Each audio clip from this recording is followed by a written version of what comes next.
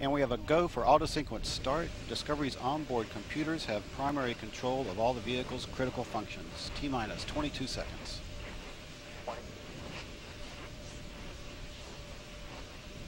T-minus 15 seconds and counting.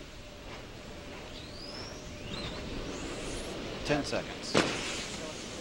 We have a go for main engine start. 6, 4, 3, 2, 1.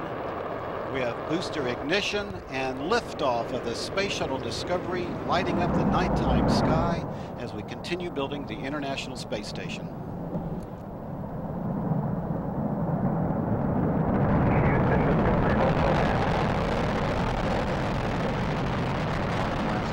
Discovery rolling on course for a rendezvous with the International Space Station.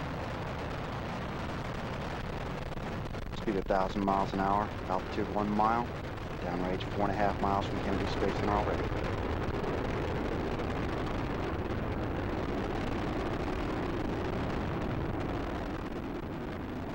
Three good engines throttling back to 2/3 of the radius thrust.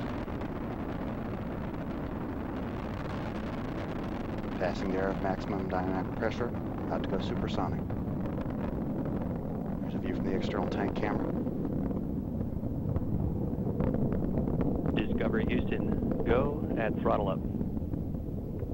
Go at throttle up. All systems remaining go for Discovery. Altitude 8 miles. Speed 1,700 miles an hour. Downrange 10 miles from Kennedy Space Center.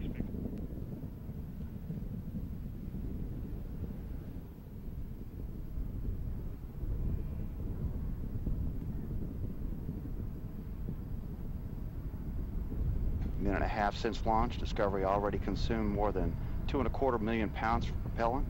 It now weighs less than half that it did at liftoff. Altitude 18 miles. Speed 3,000 miles an hour. Already 22 miles northeast of Kennedy Space Center.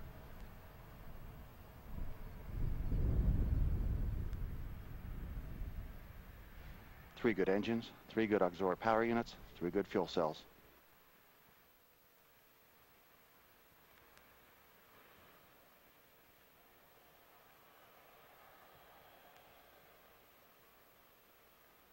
Booster officer confirms clean separation of the 2 solid rockets. Discovery's 3 engines now powering the second stage.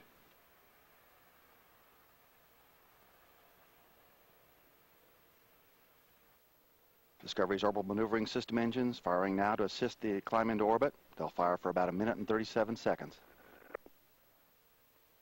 Discovery Houston, 2-engine Maroon. 2-engine Maroon. That call means Discovery can perform a transatlantic oceanic landing at Maroon, Spain if required.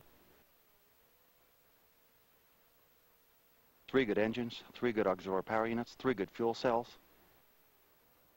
Speed now 4,500 miles an hour, altitude 45 miles, downrange 78 miles from Kennedy Space Center.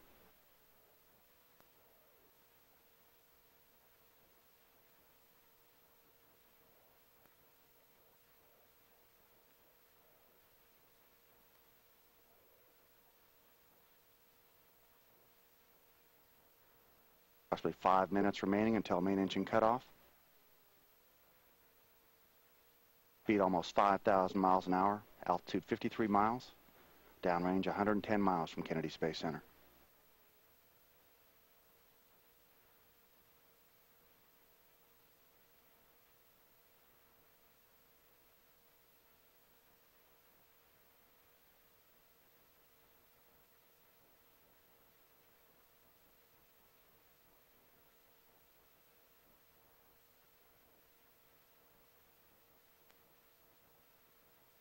Discovery Houston, negative return. Negative return. That call means Discovery has gained too much speed and altitude to return to the Kennedy Space Center for a landing if a problem arises. Just under 4 minutes until main engine cutoff. During that time, Discovery is going to triple its speed to reach the 17,400 miles an hour needed to reach Earth orbit. 3 good engines, 3 good auxiliary power units, 3 good fuel cells. Altitude 6,300 miles. 63 miles. Speed 6,500 miles an hour.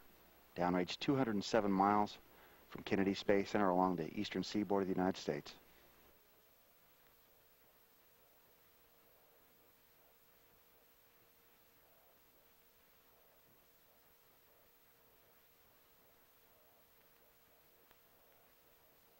Discovery Houston, press to ATO, select ISS. Press to ATO, select ISS. Discovery now could reach an orbit lower than planned, but still safe on 2 engines.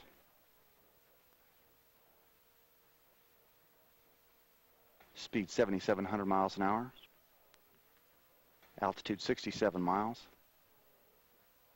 290 miles off the eastern coast of the United States, away from Kennedy Space Center. 3 good engines, 3 good auxiliary power units, 3 good fuel cells.